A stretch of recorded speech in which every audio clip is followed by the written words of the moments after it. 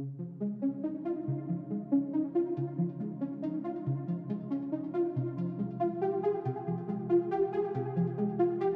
1988, I saw a movie called Miracle Mile at the theater with Anthony Edwards and Mar Winningham. Growing up in Texas, I don't think I met anyone else who had seen it until maybe 25 years later. Directed by Steve DeJarnatt, this is a film about a likable 30-year-old who finally meets the girl of his dreams, only to oversleep and miss his date with her due to the power going off at his apartment. When he tries to find her at Johnny's coffee shop in LA where she works, he finds that she's gone home, of course. He answers a call from a phone booth outside, and on the other end, a young man is trying to warn his father that the nukes have launched and there is only an hour left for mankind. That's an awesome setup. You could also call it a Twilight Zone type of setup, but this movie is much more fun than that. The whole film is based on a series of just plain bad luck and wrong place at the wrong time moments. The rest of the film finds Edward sharing the call he received and his quest to find the girl of his dreams he just stood up for a date. The way the word spreads throughout Los Angeles at 5 in the morning is insanely fun and imaginative. This film is very 80s, but at the same time, it has a timelessness about it. Edwards and Winningham have fantastic chemistry together, and even though the situation around them seems dire, you are rooting for them to somehow escape or even hope that the call may have been incorrect. You want to see these two together because they work. It's the heart of the film to me.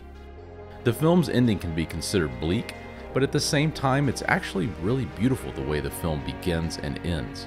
It has a cycle of life bookend to it that just works. This film's script was around for a decade or so. Studios wanted it to be a huge budget with a happy ending.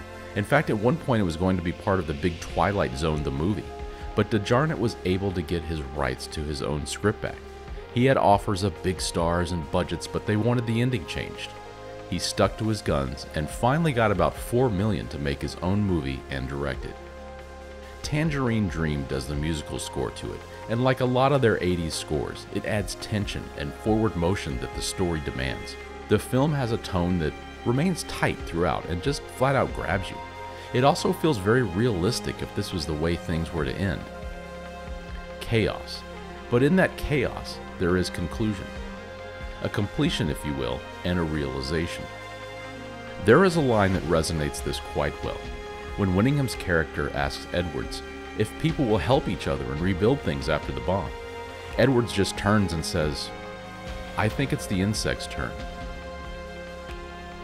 This film is available on Kino Home Video. They have a special edition.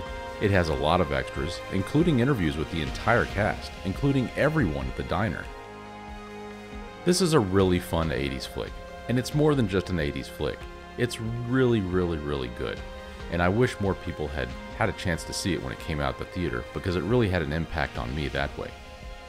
I'm sorry, but this is it. This is really it. This is the big one. Thor Arthur 66 AZD. You know, like I told you what would happen if it ever came down? Well, it is.